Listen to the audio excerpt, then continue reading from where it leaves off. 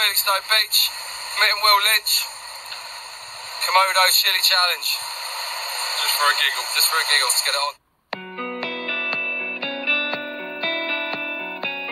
Goodness, look at that. That is a stonker. Beautiful fish, absolutely beautiful. Mwah. First one of the night. Matt had one earlier on. Just actually.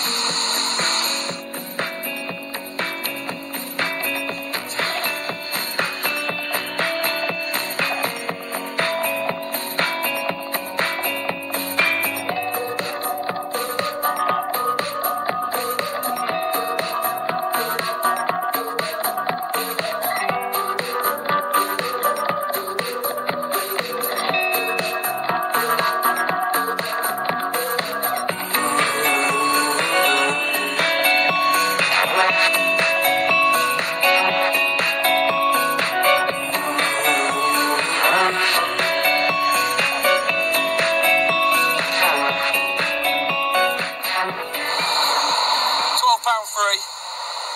What a fish. What an absolute stonking fish, eh? Beautiful. Right, ladies and gentlemen, welcome back to Addicted to Angling. Another carpy video for you today, and today, even though I said we're going on to a day ticket water next, I've come back to the club lake because one of my good friends has finally got a ticket for this lake, and I've brought him down here for his first night session. Now, it's a Friday afternoon.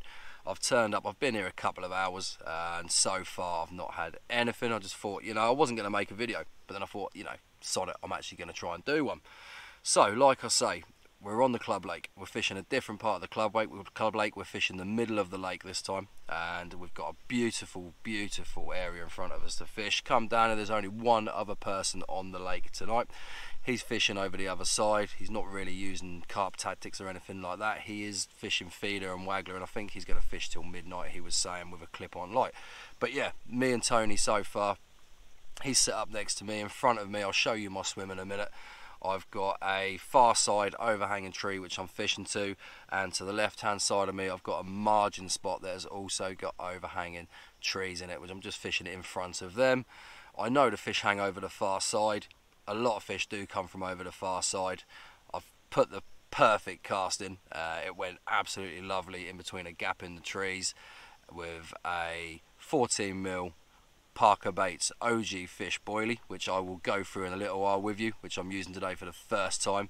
A little mesh bag obviously as well with a few boilies in it, covered in the flat spot, which is another thing I'll go through in a minute.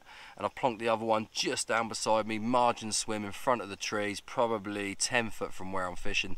During the day, not too confident that will produce, but I know if I keep that in there, get a mesh bag down there and leave it, at some point the fish will come through, because they do love to run the margins here. As always, I will produce a fat boy meal for you later as well. The one tonight it's tip top. It's going to be a beautiful meal. And yeah, hopefully we'll get some fish. Massive high pressure at the minute. The temperature's absolutely flown up in the last few days. No clouds in the sky. It's hot, it's sticky, but I know at some point in this lake those fish will get their heads down and it will produce runs. I'm pretty certain that far side, you know, that looks like a bite. Where I've put that out there, that certainly looks like a bite. And like I say, the inside margin, always an option in this lake. So I'll go through in a minute with my spots with you. I'll show you the area we're fishing. But until then, I'll see you in a little while. Right, so the spots I'm fishing tonight, if you look over here, where my finger's now coming down, just there, right at the very back, I've got the right hand rod sitting over there. Like I say, I've got a little bag of boilies around that, just over there. Perfect cast. To be honest with you, I don't think I could do that again if I tried. And the second rod is just, where's my finger coming in? Literally just around there, just off the edge of that tree.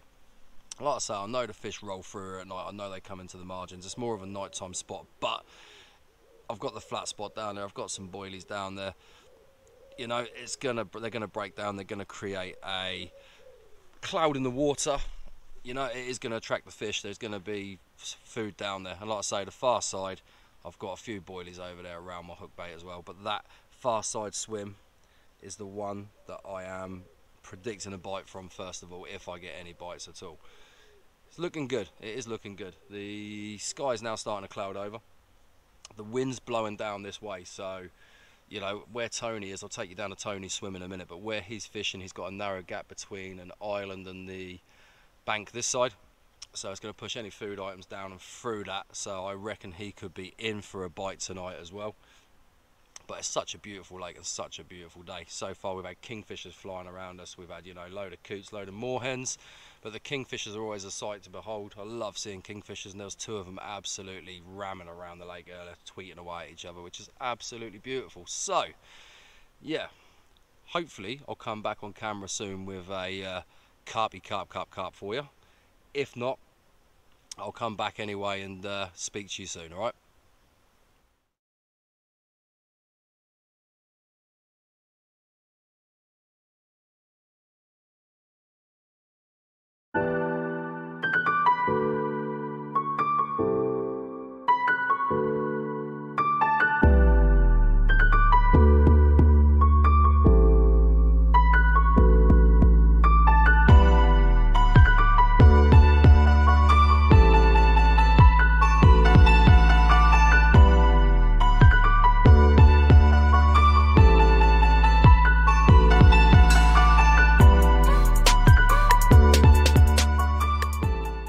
Of the title of the film suggests, I'm using a new bait tonight on the lake. Now there's a YouTube channel, or a carp tube channel if you will, called the Parker Brothers. Now only one of the brothers does the YouTube and the other one is in the bait factory. Now these two brothers, one of them's been making videos for quite a while, and I believe from what I can make out they went into the bait making business. They had an idea, they knew what would work, and they've gone into the bait making business, and from following them for quite a while, the business is now absolutely taking off. Now I've toed and froed always about trying their baits, and recently I took the plunge. I bought some Parker Baits OG fish, 14mm. They do two different baits. They do OG fruit and nut and OG fish. Now the fruit and nut, as the name suggests, it's a fruity, nutty flavour. But the fish, I love using my fish meal based baits. Like I said, I thought I'd try this. Freezer baits, they get delivered next day delivery. I bought 5 kilos. They come perfectly packed. There's no issues at all with the packing, no issues with the delivery. But these baits, just looking at them, just smelling them, they're something else. They are very, very high quality. Now the baits themselves go through a 2-stage dusting and curing process. Now when they're rolled, as they normally do, they come out like a normal boilie, but I don't even know if you can see this. I'll try and get a close-up of it in a little while and I'll do it. They're dusted. Now they come out and they put a dusting around them which sticks to the boilie, and it's not like, you know, you can feel it, you can smell it in the water. With that dusting process around them, the dust and the particles from this will obviously break away from the boilie, and they will create more scent, more attraction, more small particles in the water, which will attract the fish. You know, don't get me wrong, a standard boilie without a dusting on it, we know they work. Everyone out there uses them and they work, but that must be an added advantage. It really must. All those little bits breaking off when it, you know, when the water gets to it, it puts not even a cloud in the water. It's just tiny bits of flavour floating around, you know, and then they're bits of flavour, they're going to move with the water and the wind. They're going to draw the fish to your bait. I'm really looking forward to try these, and I'm really, really hoping they do work, because I love watching the YouTube channel. I follow him on Instagram, and some of the results the anglers that are using this bait have, phenomenal. You know, they're getting some good fish, and he always catches quite a lot of fish on his YouTube. Now, like I say, not sponsored by him or anything like that. It's literally just trying something, see if it works. And I'm not going to go into the ins and outs of the boilies, because there's another YouTube channel out there called Carpers, I believe it is, and he did a really in-depth video on these baits. So go and find that if you will. if you want to know more about them, he goes really in depth about all the fish meal bases they use, all the high quality stuff they use in the baits. Along with the bait as well, I bought another product they've released called Flat Spot. Now, they tout this as being like a hemp oil on steroids. I believe it's a fishy, oily mix, but when you put it on your bait, it does flatten the surface of the water, which is always good. You know, it's an added attraction. I'm not putting it on the actual boilie itself. I'm putting a mesh bag of boilies around the hook, and I'm coating it in that, and I'm casting it out, and it does work. It is flattening the surface, but yet again, I've seen videos of that being used. It gives off little globules of oil floating up to the surface. Added attraction. It's always an added attraction. You know, that oil will float up, but that oil will also disperse around the bottom. You know, that will draw the fish in. Any flavouring out there, you know, anything for carp. If you can get a flavour going, if you can get particles, if you can get a scent trail in the water, it's going to draw them in. So I'm hoping that these items work. We'll see. You know, even if they don't, I'll give them another go another day. It's always nice to try new baits. You know, it's like some people do get stuck on using baits. Like I know a lot of people out there, they stick with cell, they'll stick with the krill. You know, they stick with sticky, they stick with mainline, etc., etc. But I want to try something different, and if it works, I will be sticking with it. So we'll see. We'll see what happens. Still had no action yet. It's clouding over, you know. The air temperature. Sorry, not the water temperature. The water temperature is going to stay the same. The air temperature is cooling down. I've got the front of my bivvy. I've completely took it off tonight. It's going to be a warm night, so I'm just going to be having the front of my bivvy off. If I get eaten alive by mozzies, I get eaten alive by mozzies. There's no two ways about it. But I reckon it's now, what's the time now? It's now 5:15. See, I'm saying 7 o'clock onwards, I reckon we'll start seeing some action on it, but we'll see. We'll see. So yeah, let's crack on. And in the words of Mr. Parker Bates himself, come on the Nosser pigs. And this is Tony's swim. Now as you can see, this swim, he hasn't got a lot of water to play with, but what he has got in front of him is, if you look over here, that is an island, and behind that there's a clear channel that's coming round, and he's got a bait just here, and also with his pole he's dropped another bait just literally on the edge of the pads there. So that is also looking good for a bite tonight. I mean, it's quite a tight swim, don't get me wrong, but it's packed full of features. You've got bushes, you've got an island, you've got channels the fish are going to run through. I think he's on for a bite tonight. I'm hoping he does catch one. Hopefully he gets his first ladywood carp out of here tonight. Let's get him a beautiful scaly banger. So far I've just had a liner, so I know they're over on the far side on my swim. Left hand rod, like I say, I don't think that's going to do anything until later, so I'm just leaving that in there. I'll come back in a little while. Let's see if we can get one of these beautiful fish out of this lake. Right, welcome back. Just thought I'd give you a little bit of a heads up on what's been going on. It's getting darker. I think it's coming up to about 7 o'clock at night. The sun's going down. There is definitely a chill in the air. It's cooling down lovely now. There's a lot of fizzing on the far side where my rod is, just under the trees. I don't know if I was mugged off or if I had a liner, to be honest with you. The bobbin did slap up, but it was literally a second to second and a half of a beep, and then it dropped back down again. So with the fizzing over there, I'm calling it a liner. Left hand rod, like I say, I am not expecting anything on that until later on when it gets dark. I've still been feeding a trickle of boilies in just in case there are fish coming in and feeding. The far side I'm also trickling boilies in as well. There's a lot of fish boshing around near Tony's swim, so hopefully, I'm really hopeful he's going to get one tonight too. But it's getting later, I'm getting hungry. So let's see what I've got in the magic bag of tricks tonight. I've got salt and pepper burger buns, absolutely beautiful. Halloumi, oh, nice. Beef quarter pounders, and to finish off the fat boy meal for tonight, Gouda cheese, Gouda, Gouda, whatever you want to call it. I'm going to now rustle up some jumbo Gynocosaurus burgers for me and Tony. I'll come back in a little while and I'll show you what they look like once I've finished cooking them. Where are you getting that from co-op, mate? Got one of these? Yeah. And here we have it. Fat boy, juicy burger, halloumi, quarter pounder, Gouda cheese, or Gouda. That is stunning. Very nice. Right.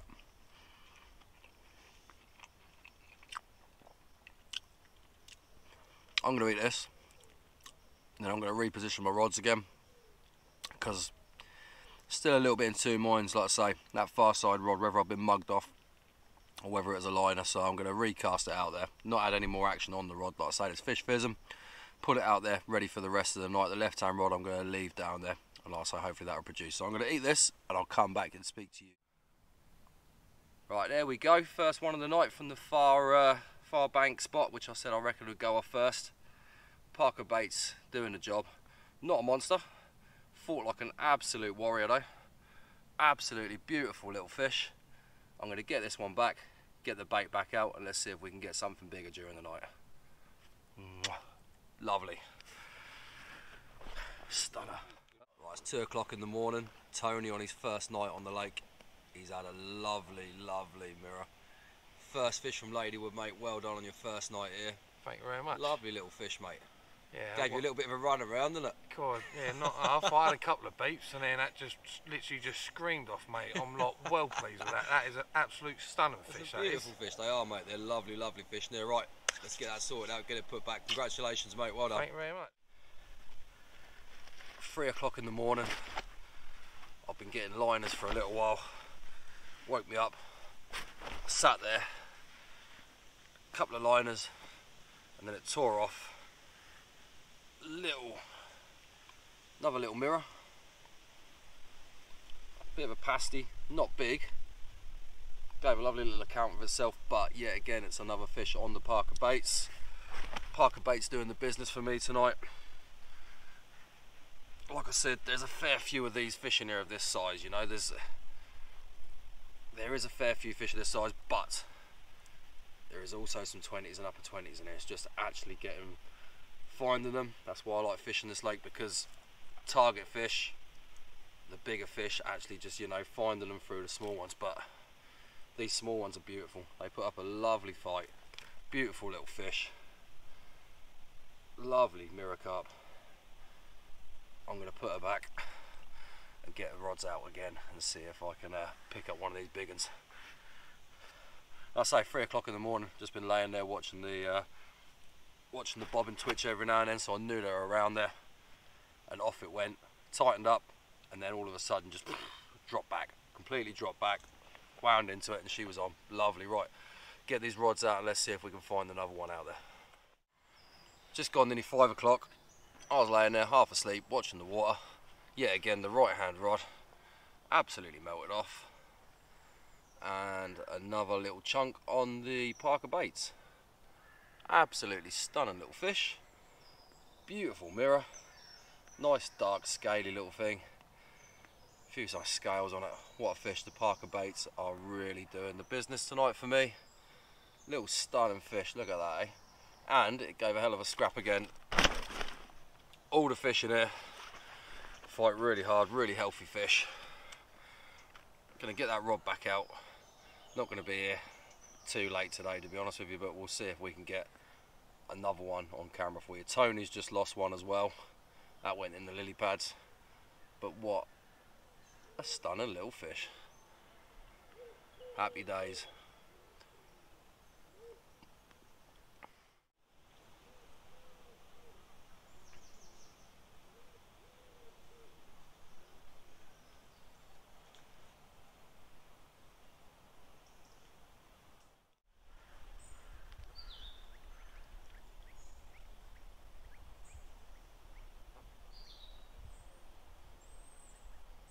So I'm devastated is an understatement.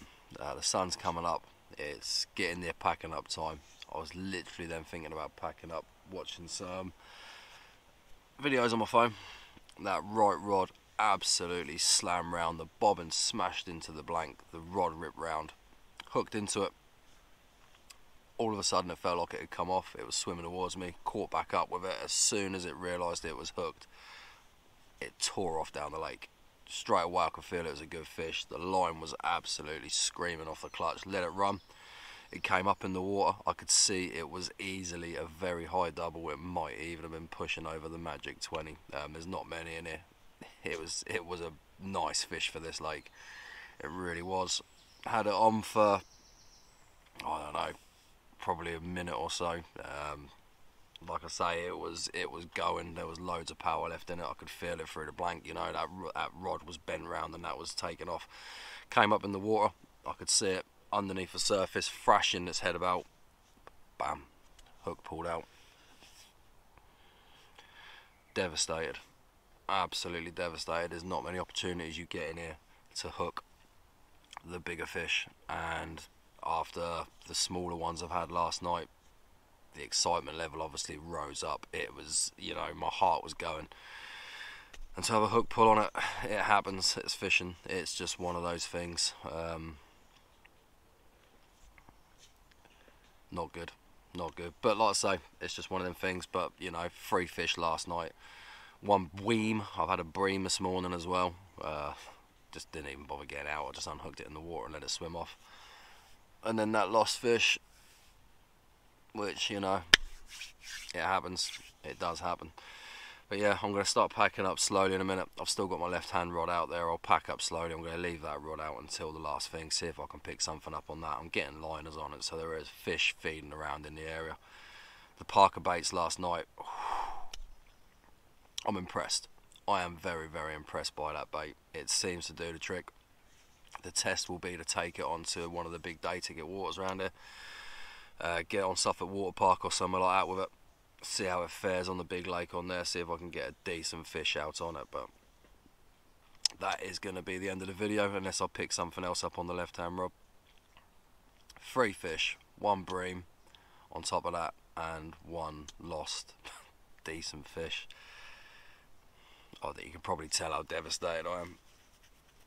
It's just one of them things, it really is. But hey ho, life goes on, as they say. But yeah, anyway, like I say, if I don't get anything else, that's the end of the video. Thank you very much for watching. Please like, share, subscribe if you've enjoyed watching the video, and I will be back very soon. I know Will has got some stuff in the pipeline. He's made a couple of videos which will be out soon.